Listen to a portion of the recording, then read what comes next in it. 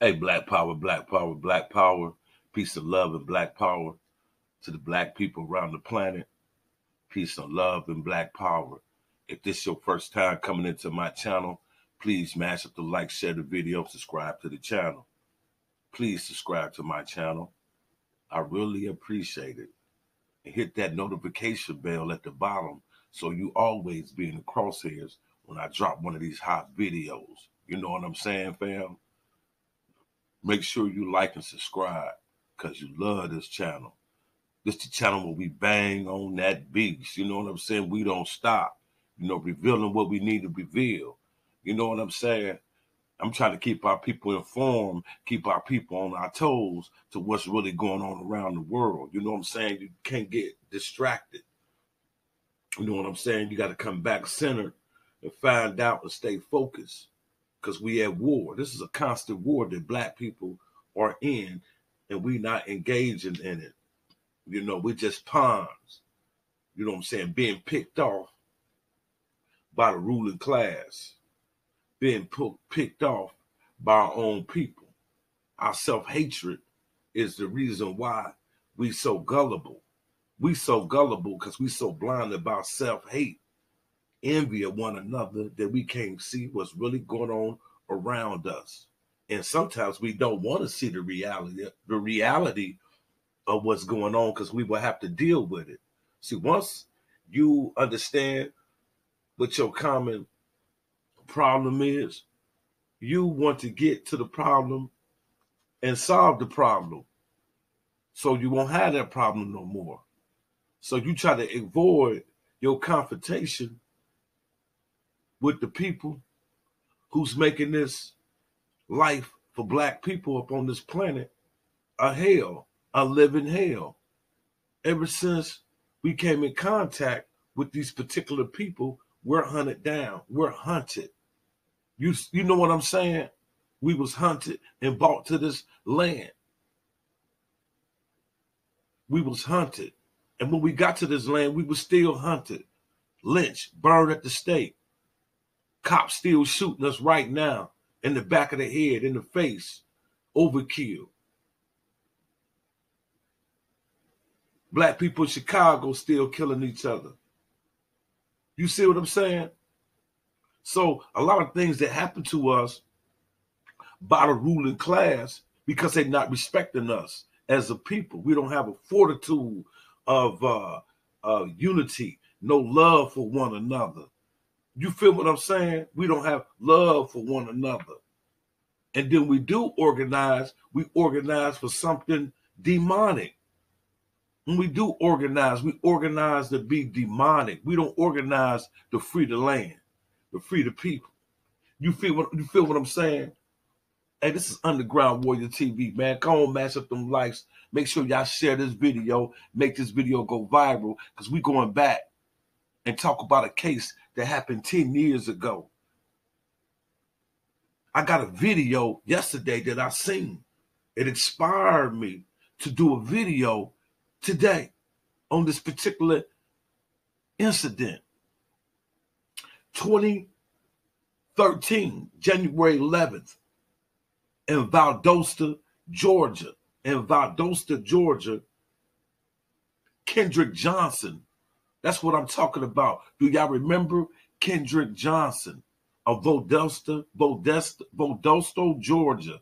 Valdosta, Georgia was found in a school gymnasium and a mat rolled up his body, dead.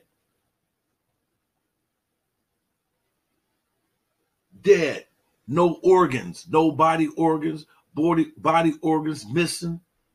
This whole case is foul. It has a foul smell when you look at the logistics that surround the case. How come nobody is doing time? I'm going to tell you why. This video explains it to me because I didn't know the logistics. I didn't know that the so-called perpetrators had a beef with Kendrick Johnson days before he come up missing. But this video that surfaced, that came to me, explains everything that I needed to know because I was puzzled. Because somebody need to be doing time for this case. This is a crazy case. And you people, my people, that sit around and wait on the government to do something for us, what we could be doing for ourselves. We're going to have to create jobs for ourselves to be able to monitor these motherfucking Neanderthals and monitor these bitch ass niggas who in the hood killing us. You got niggas killing women in the hood. What kind of shit is that? How can I make an indictment on what the white man doing and you sitting around black people doing the same thing your adversary is doing to you? But what make it crazy, I'm not going to use the same word asinine. I'm going to call it counterproductive.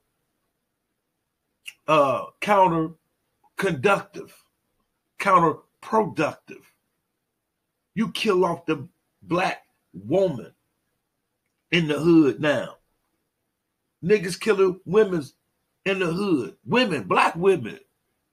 That is counterproductive because how can she procreate you on the planet, us on the planet, men on the planet, if you keep killing her off? It is her to bring the black babies through the portal, the sacred portal. You know what I'm saying? She bring the babies through. You killing a black woman up. It's crazy. We killing ourselves. So how can I make an indictment on this Neanderthal, this Iceman for killing us, and we doing the same thing? So we need to stop it. You see what I'm saying? This is why these Neanderthals feel good about killing our brother and getting away with it. Kendrick Jenkins, I'm not going to let it go. I'm not going to let it go. I'm going to broadcast on it every time. I'm going to get my insight on it. And they should be doing time. Them two white kids should be doing time. They grown men now. It's been 10 years. And their father need to be doing time right now in our jail. Fuck they jail. We need to run our own justice system here in this country. And we can deal with our people. And people who murder our people, we can deal with them when we want to deal with them. Let them come to our courts. We want our own jurisdiction. This is what this vote is all about. If you niggas go vote, let's vote for power. If we can't have no power, I don't want to vote for the next cracker who's going to sit up in there and not do nothing for us. I don't want to vote for the next house Negro who wear this J.C. Penney suit, glad that he up on around white folks so he can ask white and step on us too like the whites do. Fuck that shit. I'm going to speak on Kendrick Johnson case. It's been 10 years and no justice in this case. Despite all the evidence found from the medical examiner that this brother suffered from a blunt trauma force to his neck, and y'all gonna close the case in Georgia? You don't close no case in Georgia when you got a medical examiner after he do the autopsy on the brother to find out that he got hit in the back of the neck. And they closed this case in 2018. They closed it back when it happened. Then they opened again. Then they closed it again. The medical examiner told you this brother was murdered. How in the hell they gonna close the case? There's no statute of limitation on murder.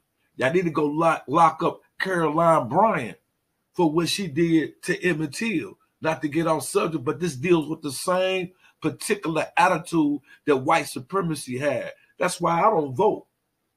I don't vote for these folks. They don't show no respect and no regard for black life. If they love the black people, if Joe Biden loved the black people, if the American government love black people, we have a hate crime bill put in effect, and these little white people down there in Georgia wouldn't have killed our brother, and they know they did it.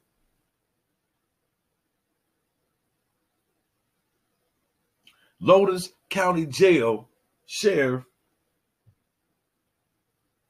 Close the goddamn case. You can't close no murder case. It's an open and going case. You ever heard of cold case? Don't close the case unless you're trying to hide something. But I want y'all to check this clip out and you will understand where I'm coming from. You feel what I'm saying?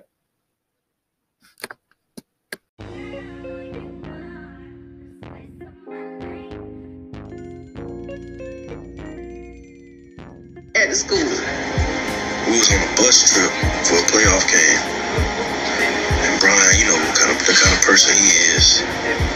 He joking around, he playing, but when he playing, he playing rough. You know what I'm saying? Kind of almost like a bully. So him and KJ sitting together in the back seat, and he grabbed his dreads, and he hold his hand down with his dreads, and he laughing, and he picking at him. So when KJ get up, he get his hands off of his dreads and start fighting. I was in the seat right in front of him, seeing the whole thing. Anybody in that situation is gonna fight. So they got to fighting. He got the best of him. Brian ain't like that too much.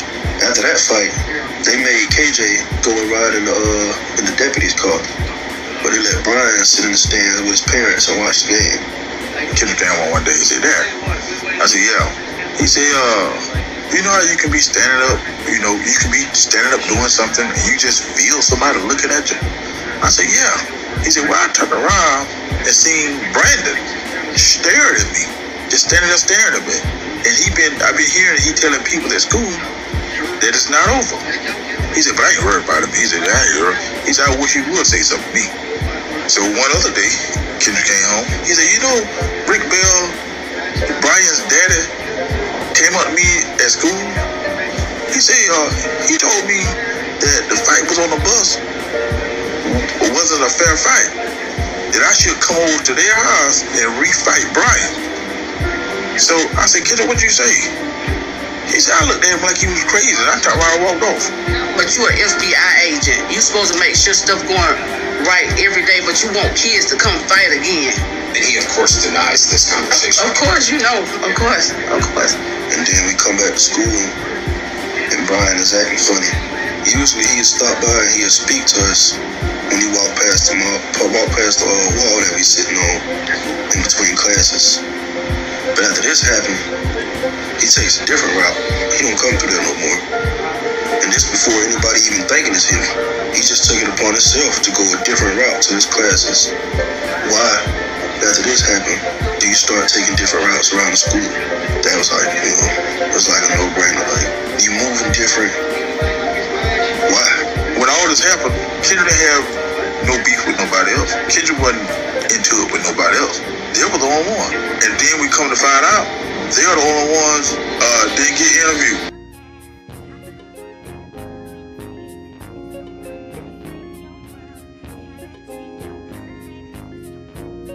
Well, turning now to the growing mystery surrounding the death of a Georgia teenager. Students finding 17-year-old Kendrick Johnson's body inside a rolled-up gym mat at a high school. That was back in 2013. Well, now the latest autopsy is revealing new details in this case. Heather's back with those new developments. Yeah, big twist in this case. Local and state investigators, ruled Kendrick Johnson's death an accident. His parents, though, have always insisted that he was murdered.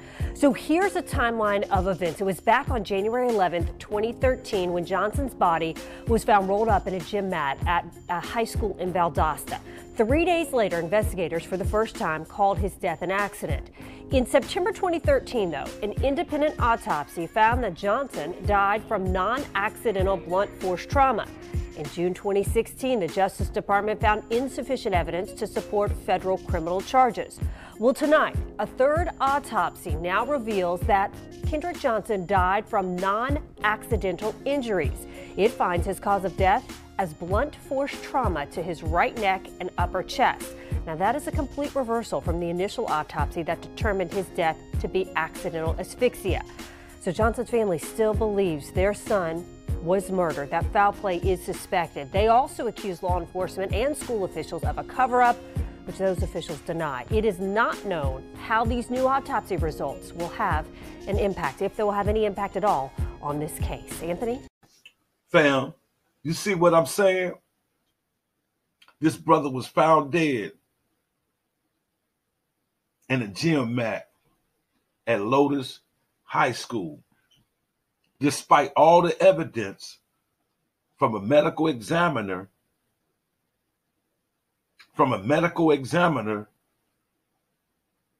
a second autopsy, that Kendrick Johnson died from a blunt force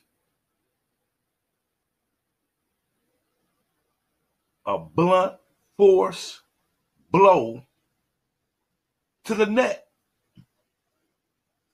Lotus County Sheriff Ashley Polk closed the case in 2018. Now, this is the statement and the reason why they closed the case on Kendrick Johnson's murder. It wasn't no accident. They trying to make it an accident. Just listen to the stuff that they want to feed the black populace, like we supposed to believe, the idiot, crazy, inconsistent stories that they give us. They tell us it was an accident, that he accidentally fell in a vertical mat. Vertical is standing up. He fell in the vertical mat. The mat was standing up. When he jumped off the bleachers into a standing mat that was already rolled up. Only way that mat can stay rolled up, if it's some type of rope or something around the whole mat, the mat, to make it stand. And how did he fall vertical? They say he fell vertical into a mat because his shoe fell into the mat. I guess he jumped off the bleachers into the mat, and the mat happened to lay from his weight and smother him and suffocate him. Asphyxiation is what the first corners try to say. You know, because they all work together. And I'm going to tell you why they work together. Because, as you see in the video, Kendrick Johnson got into a scuffle on the bus. His friend in the video, his mother in the video, and his father in the video gave me the insight. I could put the pieces together now of what really went down. And it's deeper than that to me. Rick Bell, the father of Brian Bell and Brandon Bell, the two Caucasian little kids. Now they grown now, because this happened 10 years ago. These were 16, 17-year-old students at a Lotus High School in Georgia.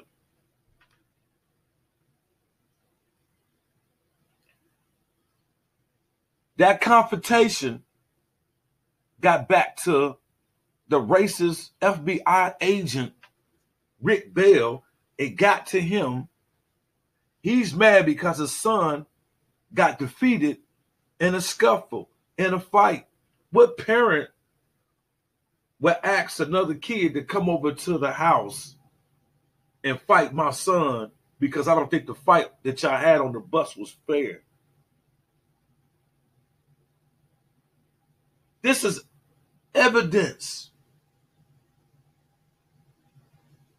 Then the brother at school before he get killed. Brian's brother, Brandon, is just staring at him weird. Then he has an encounter with Brian and Brandon's father. The father tells the kid, Kendrick Johnson, hey, I don't think that fight was fair on the bus. Come fight my son at our crib, at our house. What kind of war strategy is that? What kind of war maneuver would that be? So with this amount of evidence,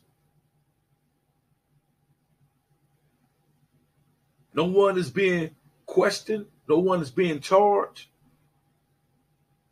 Hey, this is how they kill us in America. This is how they get down. But I want y'all to keep saying his name and keep talking and speaking about this brother Kendrick Johnson. Don't let Kendrick Johnson die in vain. And this is why I'm speaking today on Kendrick Johnson. Even though this case happened in 2013, that family still feel the pain. Will white supremacy kill your people? Or anything happen to your people by anybody? And anybody that lost a loved one, know what I'm talking about. I feel Kendrick Johnson's father's pain. I don't know why I said Kendrick Perkins. Y'all know Kendrick Perkins used to be a basketball player. He's an NBA analysis, you know what I'm saying, sports broadcaster. I'm sorry about that. But Kendrick Johnson, we going to say his name. We're going to keep it relevant. And I'm going to keep dropping stuff on Valdosta. I'm going to keep dropping heat on Lotus County. I'm going to keep putting heat on Georgia. That's what I'm here for, to bang on the beats. Y'all know y'all killed Kendrick Johnson. And ain't nobody locked up.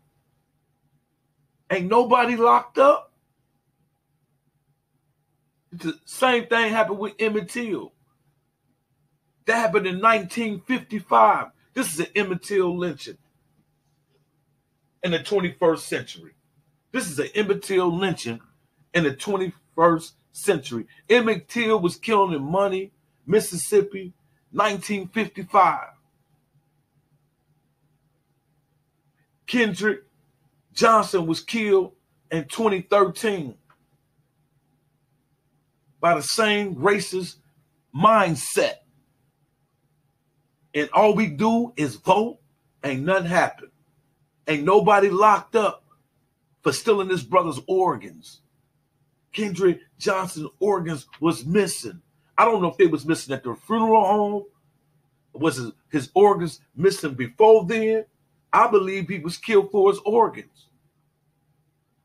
Killed two birds with one stone.